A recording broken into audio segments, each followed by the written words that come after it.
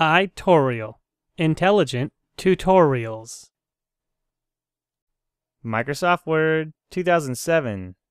Change the line spacing in a portion of the document. First start off by opening Word. Then type this: $RAND, opening parenthesis, closing parenthesis. Then press the Enter key. We have just created some sample text that we will use to try out some different types of line spacing. Alright, next. Select the paragraphs for which you want to change the line spacing. On the Home tab, in the Paragraph group, click Line Spacing. Now, do one of the following. Click the number of line spaces that you want. For example, click 2 to double space the selected paragraph. Click 1 to single space with the spacing that is used in earlier versions of Word. Click 1.15 to single space with the spacing that is used in Word 2007. Or, click Line Spacing Options and then select the options that you want under Spacing. Alright, here are the line spacing options. Single. This option accommodates the largest font in that line, plus a small amount of extra space. The amount of extra space varies depending on the font that is used. 1.5 lines.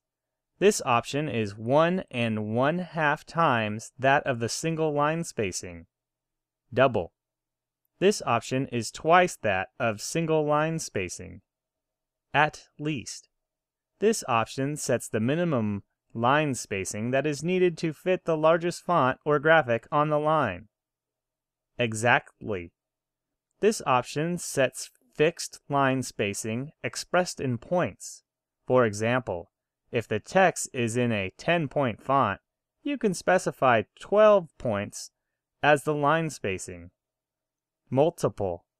This option sets line spacing that can be expressed in numbers greater than 1. For example, setting line spacing to 1.15 will increase the space by 15%, and setting line spacing to 3 increases the space by 300%. In other words, triple spacing.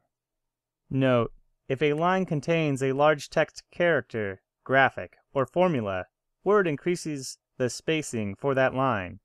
To space all lines evenly within a paragraph, use exact spacing and specify an amount of space that is large enough to fit the largest character or graphic in the line. If an item appears cut off, increase the amount of spacing to accommodate for it. Alright, that's all for this tutorial. Thanks for watching, and we hope to see you at another iTorial tutorial sometime soon.